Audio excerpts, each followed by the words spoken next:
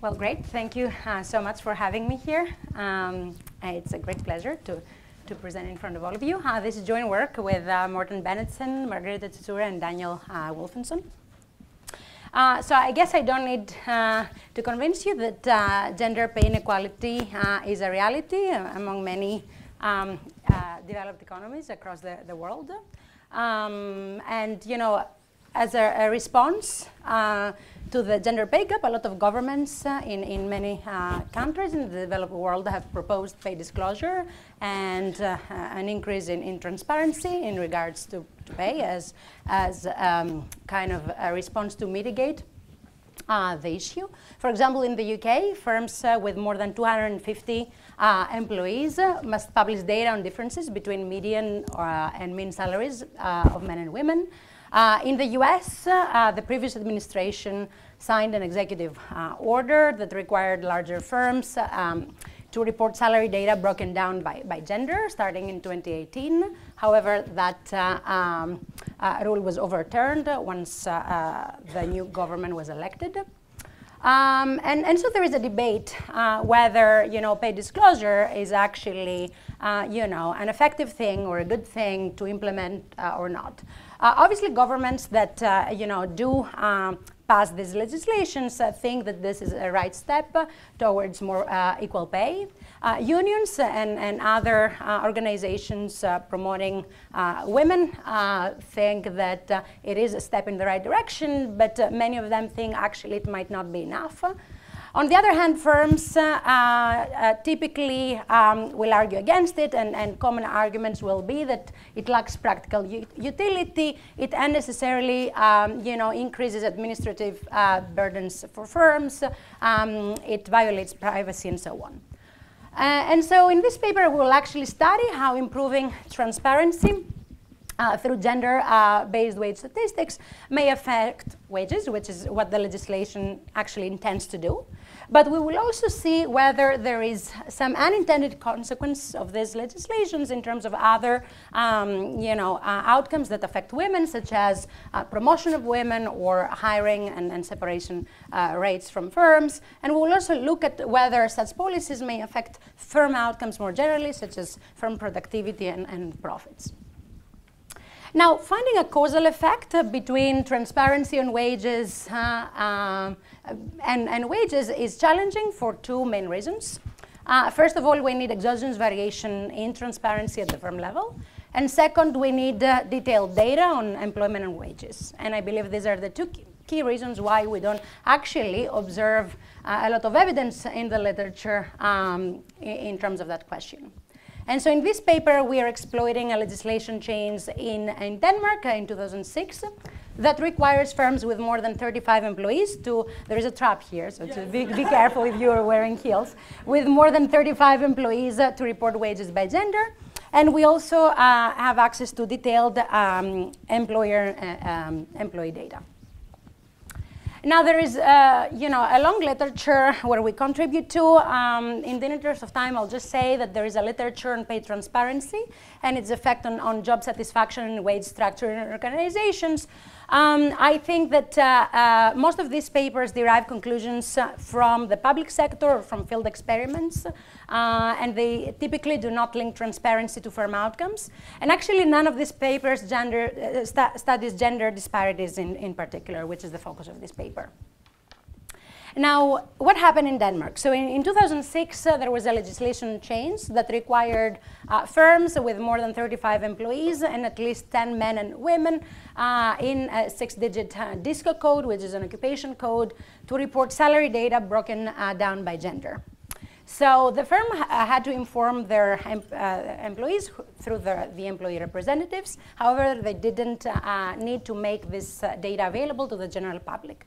And non-compliance by firms would mean a fine. Now, what we do is a very simple diff and diff approach, where we define our treated group of firms to be firms that employ more than 35 employees, in particular 35 to 50 employees pre-treatment, and control firms will be firms that employ 20 to 34 employees before the law changes. And here we're careful to take another window around the 35 employee threshold due to the very well documented employer size wage effect. We know wages, firm size matters for wages and other firm outcomes. Now, in contrast to the description of the law I gave you, here we design our empirical strategy around the 35 threshold, employee threshold, and will not take into account the criteria in the law that firms should have at least 10 men and women in a given DISCO code. And the reason we do that is because actually firms in Denmark did not typically have DISCO code information. We interviewed the DA, which is the main employer organization in Denmark, and they confirmed that, and also they actually shared with us that 35% of firms that reported gender disaggregated wage statistics with them did not satisfy the second criterion, yet all of them had more than 35 employees. And this is consistent more broadly with the description of the law. If you look at EU reports or the way the ILO, the International Labour Organization, describes the law, they actually focus on the 35 employee threshold. They don't mention the second criterion. So our main specification is diff and diff. On the left-hand side, we'll have log wages. And our coefficient of interest will be delta, which is the coefficient estimate of these interacted terms, so treated times post times male. So treated will be 1 for firms that employ 35 to 50 employees, and 0 for firms that employ 20 to 34 employees. Male will be 1 for male individuals, and post will be 1 for years after the law. So this will be run at the firm individual year level. And so delta will be capturing the differential effect of the law on wages of male and female individuals at treated firms as compared to controls. What is neat about this specification is that it allows us to control for time-varying individual characteristics. It allows us to include year fixed effects, but also interacted firm and individual fixed effects that capture time-invariant individual firm characteristics, but also control for the match between individuals and firms. And so we can actually see what is the effect of the law on wages after controlling for many drivers of the male wage premium that have been documented in the literature, such as ability of individuals or selection into specific occupations or industries, or hours worked, as I'll show you in later specifications, their work experience, etc. So we're using detailed employee-employer data from Denmark. So we observe the firm ID, the demographics of the individuals in the firms, their position in the firm, their wages, and we're matching those with financial data from Experian. These are mostly private firms, but what is nice in Denmark is that by law, financial statements of private firms have to be audited, and so data quality is pretty high. And our sample period is 2003 to 2008. Now, so this is just some summary stats pre-treatment from our sample. And in the last column, we compare observable characteristics between treated and control firms. As you can see, individuals in the two groups of firms are fairly similar, except treated firms pay on average higher wages, which is no surprise given the fact that by construction treated firms are larger. And similarly, when you look at firm level characteristics, you see that treated firms are larger in terms of size, measured by asset sales or employees, but they're similar otherwise when you compare, their employee composition, productivities, etc. Also, something to keep in mind for later to interpret our magnitudes. When we estimate the male wage premium pretreatment within our sample, we see that overall there is a 19% male wage premium, which is 20% for our treated firms. So the first thing we do is we run just a univariate test where we see what is the average log wage difference 3 years after minus 3 years before the passage of the law. And we see what happens for male, females in treated and control firms. As you can see, wages grow for everyone, both men and women in both treated and control firms. But what happens is that the wages grow by less so grows slower for men in traded firms. And this difference is statistically significant. At the same time, wages for women will grow slightly more for women, but this difference actually is not significant. And what is also interesting is when you look at now the columns in the table, the male wage premium drops significantly for traded firms, but it doesn't drop for controllers. And so we observe about a 2 percentage points reduction in the male wage premium, which, as this test suggests, is driven by slower wage growth of male employees in traded firms. We then turn to the multivariate analysis using the specification I showed you earlier. In the first column, you see that the wages of male employees grow less around the law by 1.7%. There is a positive but not significant effect on female wages. And the difference here in column 3 suggests that there is a 2 percentage points reduction in the wage premium following the law between traded and controlled firms. Now we run a ton of robustness checks. So we show support of the parallel trends assumption in diff-in-diff. We run placebo analysis using alternative employee size cutoffs to basically address a concern that it could be that other laws around the same time differentially affect male wages for larger firms. We show that our results go through if we instead look at hourly wages. We check whether actually the lower wages for men are offset by higher bonuses, and we show that this is not the case. We better control for composition changes in firms by conditioning the sample on employees that stay in the firm, that have been in the firm at least 1 year before and 1 year after the law. And we also show robustness tests, including in our specification, interacted firm and year fixed effects that absorb any kind of firm-specific changes that could be driving the results. Just to show you a couple of those, so this is the treatment by year effects. As you can see here in the third column, there is no statistically significant difference before the law changed. We captured the effects in 2007 and 2008. We do placebos where we, instead of the 35 employee threshold, we consider a 20 or 50 or a 65 cutoff, and we cannot replicate our baseline findings. And we also replicate the analysis by using hourly wages, and we get identical results. Now, one caveat of this table is that the hourly wage measure we have here is based on bracketed hours, and it is capped, while our kind of total wage measure we use in our baseline doesn't suffer from that. We're also interested in effects along the hierarchy. So our data allows us to basically observe whether an employee is a high-level employee, a middle-level employee, or a low-level employee. And so when we do this, we see that there is a negative effect across the hierarchy. However, the effect is stronger at the intermediate and lower level. So it could be that here there is not a lot of comparable. It's hard to compare, or to find jobs with a lot of women and men that are comparable, or it could be that changing wages here can, have a lot of negative effects on productivity. For example, if you don't raise male wages.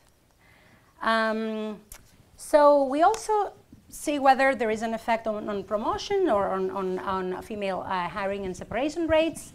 So to this end, we define an employee to be promoted if she works at a hierarchy level higher hierarchy level in a given year as compared to the previous year.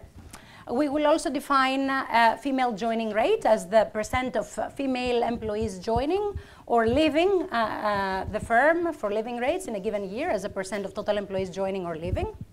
For men is 1 minus this ratio. And what we observe for promotions is that actually there is a positive effect for women. Women seem to benefit, especially at the low level. They're more likely to be promoted to higher levels in the organization. Women also tend to be hired more. So this is the female joining rate for the 3 hierarchy level, and we observe economically important results for the intermediate and lower level, which suggests that actually the pool of available women, or the supply of women, increases for the type of jobs that actually now pay more equal wages. When instead we look at living rates, we capture no significance. So what I've shown you so far is that actually the law seems to work. We do observe that gender pay gap is reduced, and this by 2 percentage points, and this is a 10% reduction relative to the pre-treatment male wage premium. That was about 20%, as I showed you in the summary stats. And also what we find is that there is some positive spillover effects on other firm decisions that involve women, such as promotion and hiring outcomes. And so then we turn to, to the firm and then ask, whether the policy change had an effect on profitability or on firm productivity. So first of all, at the firm level, what we find, consistent with our earlier results, is that the average wage firms pay to their workers is lower, and it is lower by about 3%. At the same time, we find a negative effect on productivity, which is negative and significant. It's about 2.5%, the same magnitude as the effect on wages. Here, we don't observe individual data on productivity, so we cannot exactly pin down where this is coming from. It could be that women that learn about the pay gaps get upset and they become less productive, or it could be that just male employees don't like the fact that their wages, are not increasing as expected, and that has a negative effect on their productivity. But for firms, in terms of their profitability, the two effects seem to be offsetting each other, and we find no statistically significant effects. We then turn to studying some heterogeneity in the effect of transparency. So we want to see whether managerial preferences kind of matter in terms of how firms respond to the law passage. Given minority of managers in our sample are women, and we want a measure that captures preferences for the majority of managers in our sample, we will kind of use something from the literature that men that parent daughters are more likely to adopt pro-women preferences. There is a large literature that has actually shown that. So in our context, we will actually show evidence that male managers with daughters are actually following fairer pay practices pre-treatment. So on average, they are more fair towards women. But also, we show evidence that they exhibit greater sensitivity to the law passage, and they are kind of more aggressive in terms of taking measures to fix the gender pay gap. We also look at whether the pre-law gender pay inequality matters, and we do show evidence that actually firms that operate in industries where pre-law gender pay inequality is larger respond more now that the increased transparency leads to greater accountability, and the reduction in the gender pay gap is larger in those cases. So let me conclude by saying that transparency and gender pay disparities has real effects. So the legislation is effective in terms of what it intended to do. The pay gap decreased by 2 percentage points, or a 10% reduction relative to the pre-treatment mean. We see what is interesting is the way it happens. It lowers male wages, but we find a very weak and not significant effect on female wages. It has compositional effects also on the organization. It increases hiring for women. Women also tend to be promoted more. And in contrast to what firms are worried about, we don't find actually that the law impacts their profitability. So I think that's an important, topic, and we should be studying, things, kind of ways to mitigate the gender pay gap. But some of you may disagree, and you may argue that actually all this is irrelevant because men will naturally gravitate towards higher pay professions like doctor or engineer or CEO, while women will naturally gravitate towards lower paying professions like female doctor, female engineer, or female CEO. So Karin, the floor is yours, and you'll have 15 minutes. Thank you. Can you get my... Good. So I'm very happy to discuss this paper. I'm very happy to be here. It's amazing to have such a unique opportunity to network with a lot of female colleagues. So thanks for inviting me. My job here is to partly give you, set this paper a bit in perspective and partly quibble a little bit, of course. Although generally I think this is a very believable result. So briefly to summarize this paper, it's about the 2006 law in Denmark that required firms to disclose more statistics around pay according to gender. And the way they attack it, okay, you know what I mean, is to run a diff regression, which means that you take the control sample that was not affected to capture time trends, and then you have a sample that was affected, the firms that had to disclose, and you look at the comparison, what's happening between these two samples. And it's really the firms that are treated, the ones that are affected are the ones with more employees, and they are compared to firms, slightly smaller firms. What they find is an average pre-reform pay gap of about 19%, and after this reform, the pay gap drops to about 17%. It's caused by slower growth in male pay, and looking at the firm level, they find that sales and wages drop, but overall it doesn't have any effect on profitability. And finally, they say that the largest pay gap decline is in occupations with high pay gap pre-reform and for firms with managers with more daughters.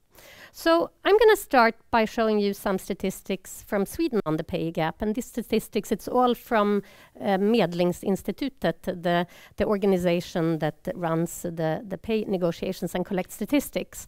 So here you can see the pay gap in Sweden 05, 12, and 17, and the change from 05 to 17, private sector, public sector, all sectors. So you can see in Sweden the pay gap was 84%, or that's not, the pay gap then is 16%, 84%, that's female pay in percent of male pay, and this is full-time equivalents. So notice that this is not the income of women compared to men, but if they were to work full-time. And this pay gap has declined by 5 percentage points from 84 to 89% female pay of male pay in 2017. In the private sector, you can see was about 89% the relative salary, and the one that has the worst pay difference is actually the regions that employ hospital staff, landsting, where it went from 71% to almost 80%. The biggest change, but still the largest pay differences. What then explains this pay gap? Well, the most important factor is actually occupation. So this is the result when they run regressions. They take log of the pay on the left-hand side, and then they enter different explanatory variables on the right-hand side. First, gender explains about 10% of the pay difference. Then you add age and education. Women are on average slightly older, slightly better educated, so then they should make more. But so when you control for that, you can actually see that the pay gap is about 12%. And then you add occupation, and the pay gap drops to 4%. So this is what they call the unexplained pay gap that reflects maybe skill, maybe effort. We don't know. It's not gender anyway. The pay gap is bigger the older the employees are. So this is the yellow one is women, the black one is men. And no, is that correct? Yes. So this is by age, the pay gap. Can't be. Difference in male and female pay. Now I'm a bit confused. I actually replaced my other graph. I shouldn't do this.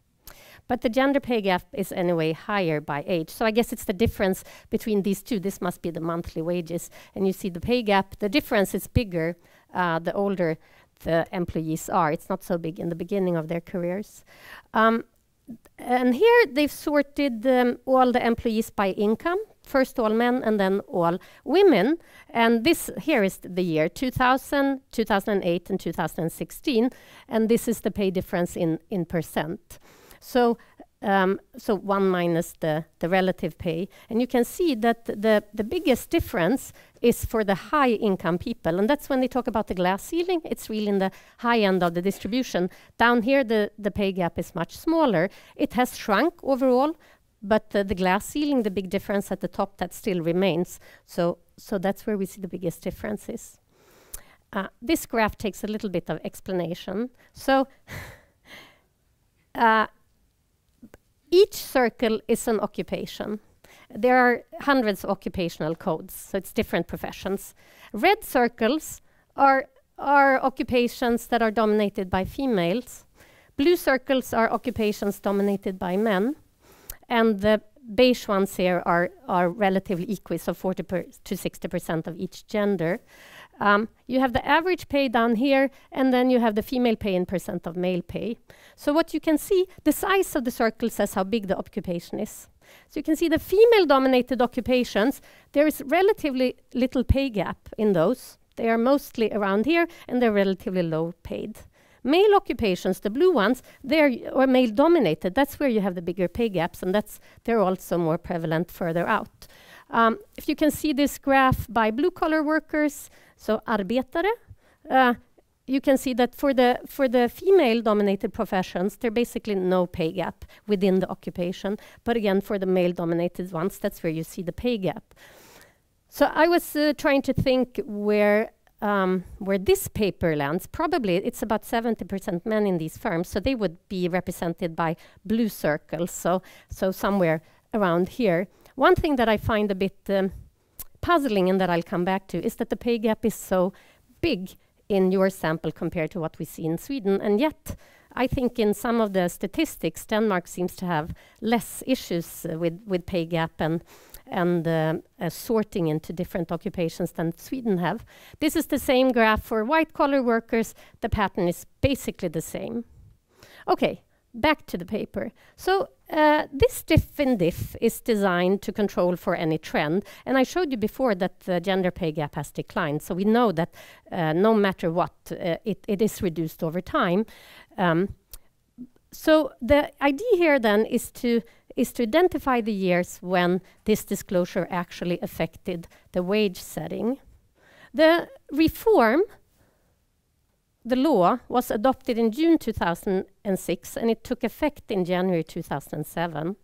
So that means that the first time that firms were forced to disclose statistics by gender was in 2007. So for me, it's impossible that should have affected actually the wages in 2006. So the first thing is to find out when was this disclosed, and I think that the post-reform period should not start earlier in 2007. And actually, if you go back and look at the regressions, they do show year by year that this pay gap in this setting started declining already in 2006. That's when the coefficients become significant. But then it can't be the law. And then, of course, the concern is that these two groups of firms, the control firms and the treated firms, they're affected by things which affect them differently. And we all know that the financial crisis came, and that has made it much more difficult for us when we have samples around this period.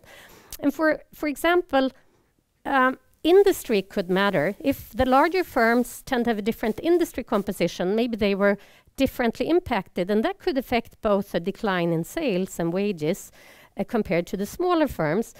Of course, this is incredibly difficult to get around, but maybe you could try to, as a robustness, at least do some industry matches and see if the effect is still there if you have firms in the same industry.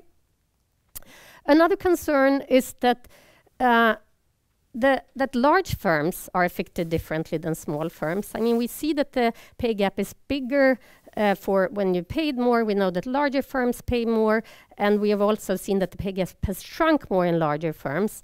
How can you control for that? Well, it's very hard. Maybe for robustness, you could have a smaller range around the number of employees.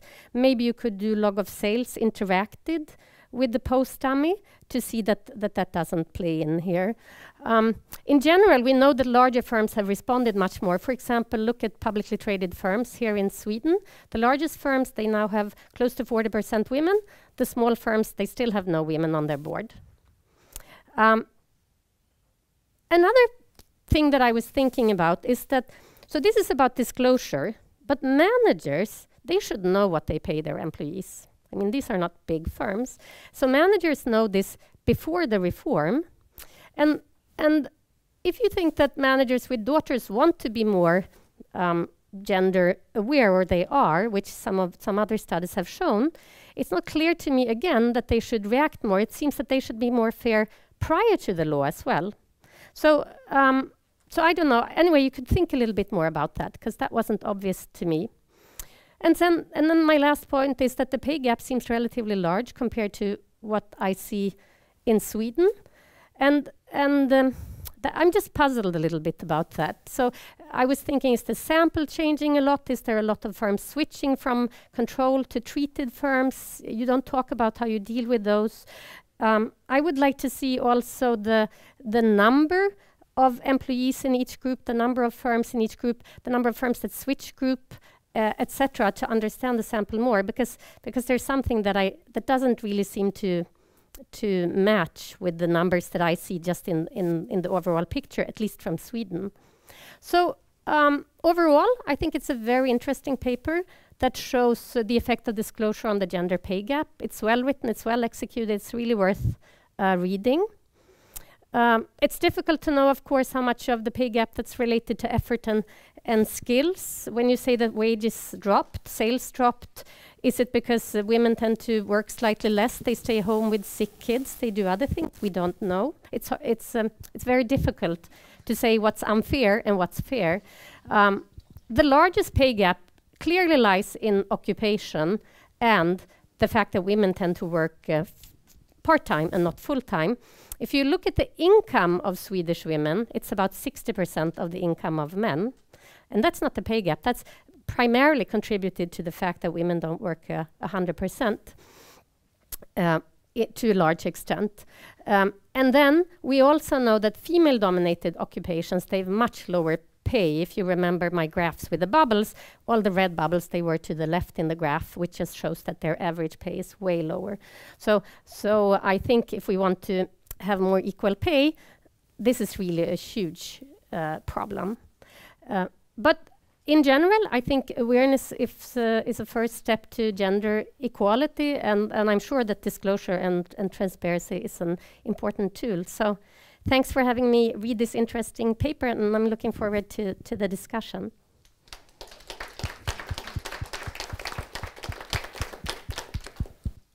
Okay, yes, let Elena have some minutes to respond. Great.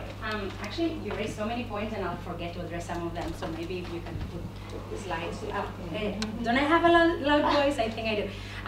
So these are great comments, great discussion. Thank you, Karin. A few things. I agree with you. There is a long literature that summarizes. There's so many factors that affect the pay gap, including selection into specific occupations and industries and worker age and hours worked and women having children, etc. And I think what is nice about this data and the identification strategy is that it allows us to compare similar men and women that do the same occupation in the same firm year before and after the law, and so the individual firm fixed effect will absorb a lot of this, as well as control for the match between firm and women. Thank you. I couldn't avoid this in the end. But definitely this is the and the other issue you raised about women working less. Maybe that's why we do kind of the hourly wage to control for that possibility, because this is indeed an important concern.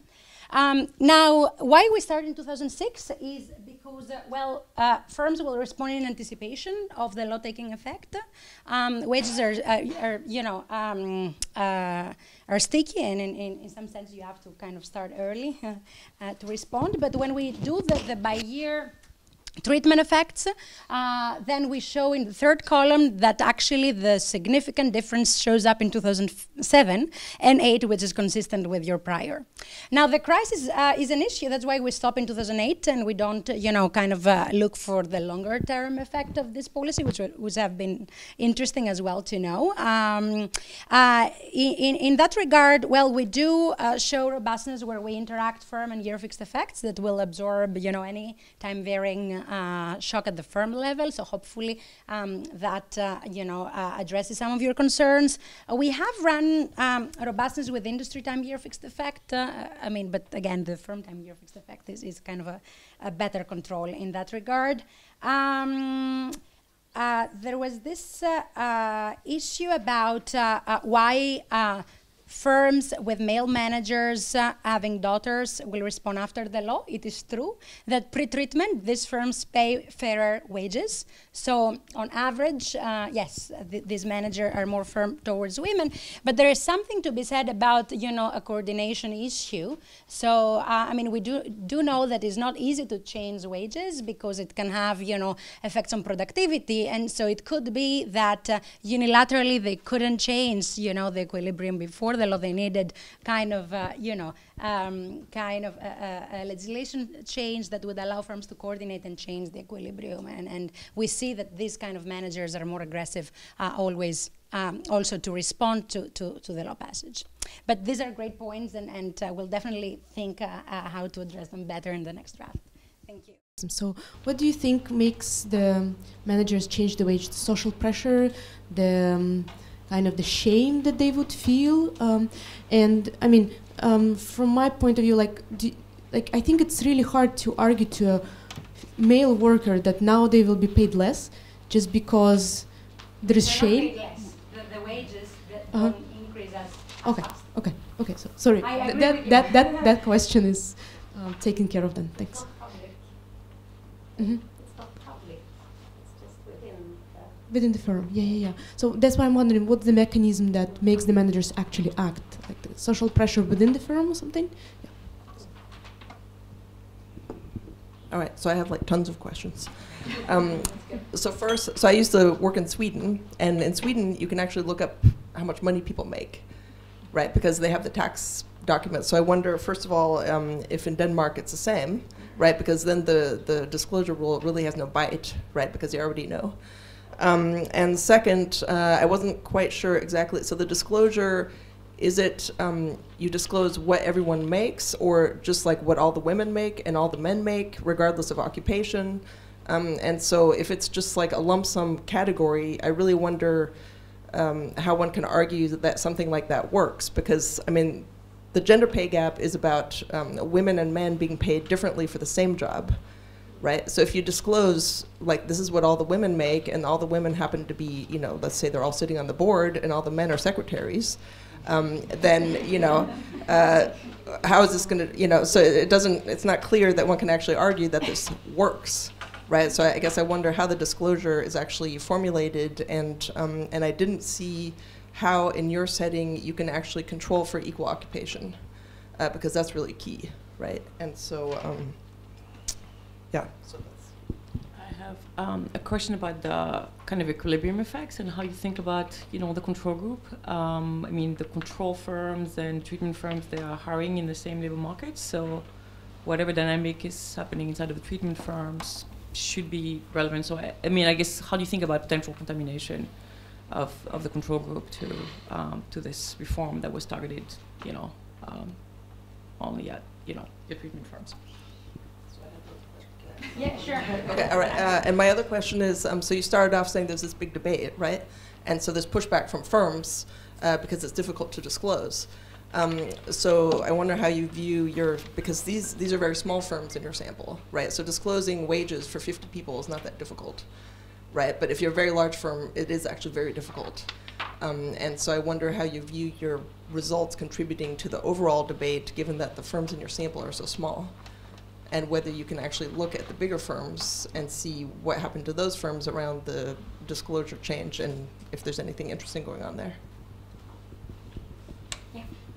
So I I'm sort of a little bit worried you're underestimating your results, because if you're in the firms just below the threshold might still want to disclose if the employee representative asks for it, because it's sort of weird. I mean, you're close to the threshold, so if I ask for it, so they might have been disclosing. I'd like to know to what extent that happened, that your control group is treated as well. A small note on your t-values, you might want to use normalized t-values instead in this setting. And on René's comment, I agree. If you're just disclosing the average pay differences, sort of how much information does that give if all the men are board members and all the females are executives? However, that gives you very interesting variation you can exploit. So you can imagine settings comparing firms where the sort of occupational structures across men and women are very similar to settings where there are large differences. So the informational content, this might be different, and that's why it might be interesting to look at. Okay, so a lot of... Please in the mic. Yeah, let's see. Let's see, and then we can discuss also over coffee. In terms of the mechanism, I think that there is, a lot of stories that might be going on here. The first one, it could be a coordination thing. So, the law allows firms to coordinate and change the equilibrium. It could be that the law affects the way different genders can negotiate. So there is a literature that documents that men are actually better negotiators, and the fact that now, the managers can tell them, look, we cannot do this because we have to report and disclose, the statistics may actually, limit their bargaining power. I wish we could, or it could be other agency stories that male managers favoring, male employees, and now actually that they have to report, these agency problems are mitigated. I don't think that we, can cleanly disentangle between these two mechanisms, but it could be, a lot of these things going on. Now, I think that it was my fault that I didn't spend too much time on clarifying what the disclosure is. And you're right that, rules, for example, like in the UK, where you have to report the average or the median, are actually maybe not the right way to do this. So in Denmark, it was disclosing gender, disaggregated wage statistics by gender for employees doing similar occupations. And so it was not individual wages because anonymity had to be preserved, but it had to be, kind of the average men and women kind of pay for similar type of jobs. If you have 50 employees, it pretty much identifies the individual. Well, and you need more than 10 per occupation. But that was not that was not. Yeah, So that's then the problem. so it's not clear who you Yes, that's the one here. Then you had this other question about bigger firms. I think that it is an interesting question how we can generalize the result exactly when we look at the whole economy. I think that empirically it is very hard to find the right control group. When we look at that kind of bigger firms and a way to identify this.